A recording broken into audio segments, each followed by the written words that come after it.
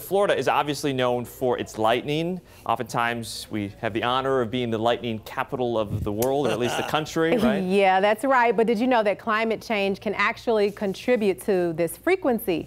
Well, in our ongoing commitment to covering our changing climate, here is Chief Meteorologist Bobby Deskins with a closer look. So I wanted to talk about this lightning study that just came out. The lightning impact isn't just here in Florida, obviously, right?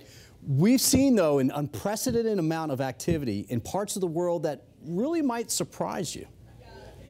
When you think of lightning and thunder, one of the first things that may come to mind are our Florida summertime thunderstorms. But would you think of the North Pole? A new study from Vaisala, an environmental monitoring company that measures lightning around the world, has found that lightning in the Arctic drastically increased last year. In fact, 7,287 lightning strokes occurred last year north of latitude 80 degrees. That's almost twice the amount of strokes than in the last 9 years combined.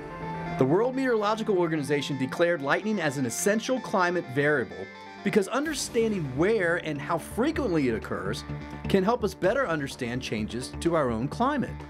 This increase in lightning in the Arctic is important because scientists use the Arctic as a key indicator of climate change. In fact, temperatures in the Arctic are warming 3 times faster than the warming that is occurring at lower latitudes. The latest lightning data helps to confirm that drastic changes are taking place there. The cause of this increased lightning has to do with more warm and moist air pushing into the Arctic. We are seeing storms that develop over Siberia, then push out over the Arctic Ocean, further pushing the warm air northward. Those air masses create lift in the atmosphere, and when they collide with the cold Arctic air, thunderstorms occur. That lift makes those storms become more frequent. Because the air is normally so cold there, thunderstorms are rare. But in August 2019, the northernmost lightning strike ever recorded occurred just over 32 miles from the North Pole. Using the Vaisala satellite-based lightning counts, scientists will be able to monitor the warming in the very remote region, and that helps us understand how warming due to greenhouse gases is affecting our climate. The latest lightning report also showed that lightning increased across the U.S. as well.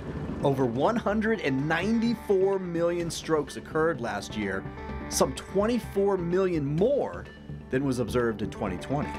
Florida has the highest density of lightning strikes with 223 lightning events per square mile.